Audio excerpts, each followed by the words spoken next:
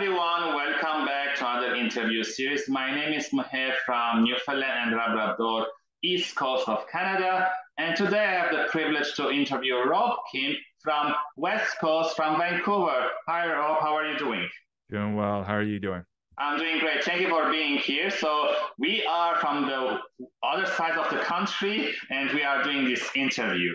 So Rob is an educator and Gallup certified strength coach and LinkedIn Top Voice 2022. Learning is his superpower, and growing up education helped him learn about the world and develop confidence in himself. Through university, education provided him with the skills and experience to learn about people. Now, as a career educator at UBC, education helped him to provide accessibility opportunities for people to gain confidence in themselves despite being uncertain about careers. So, Rob, my first question here for you is, as a LinkedIn voice of 2022, what are some of the things that job seekers need to use on LinkedIn, and why I feel that sometimes they don't utilize it, and when they are looking for a job, they go for LinkedIn, and we know that it should start before. So what tips you have?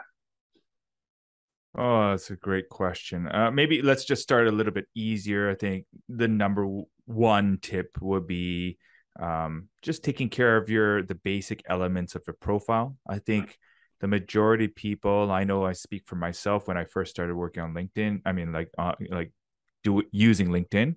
Yeah. A lot of us were really hesitant about what our profile looks like kind of almost like I don't think it's ready for me to then present to other people. So I think it's really like start with the basics, your headshot, your LinkedIn banner if you want to do that, and your headline, and then take care of your about section and your experiences. And so, I mean, that's tough. So that's, I think, the first tip. But I don't know if that's the level that you want there. That's just kind of the beginner tip. But again, let's assume that a student has that basic. What Right. can he do next?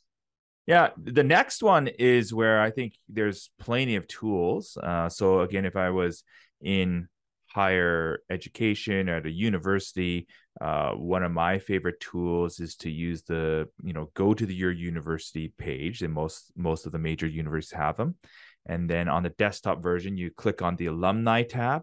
In that tab, you can start using a Boolean search for so many different things. So I think about the big tip is LinkedIn is great to research, to understand what people are looking for, what jobs are out there, and those sort of skills. And I think that's and then you can start thinking about, okay, what do I have and how am I writing or translating the things that are matching maybe some of the industries. But a lot of times early on in your careers, it's like, you don't know what's out there, right? You think about, you get exposed to the jobs from your circle of friends and your network. It's a little bit different now with social media, of course, but I still think it surprised me, but doesn't surprise me of, again, when you talk to people, like still how unaware they are of the different types of jobs that are out there. So I love that alumni search because that's all passive research, which then would go to my next tip of LinkedIn is like,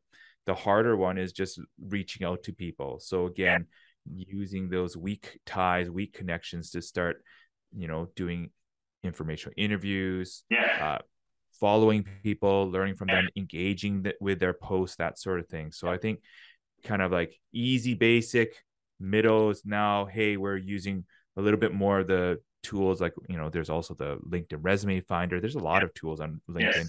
And then finally the actual, like, hey, let's connect with these people, whether it's over Zoom, online, messaging, et cetera, et cetera. Tell my clients and even the students I'm helping that identify maybe 10 to 20 companies that you want to work, follow them on their social platforms, engage with their content, share and build relationship. Yeah.